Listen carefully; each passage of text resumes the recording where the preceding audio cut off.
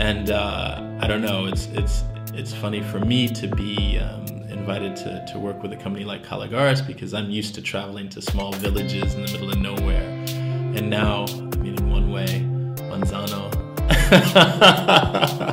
is also a small village in the middle of nowhere. No, I shouldn't say that.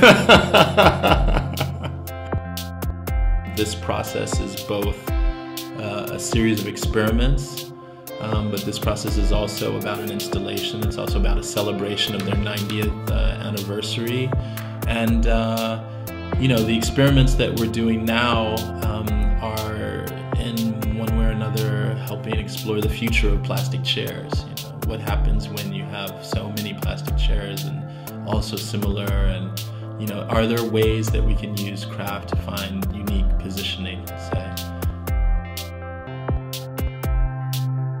We need any new chairs, but I think that where there's innovation, where there's the potential for innovation, then it's worth exploring, and that's what Variations is all about.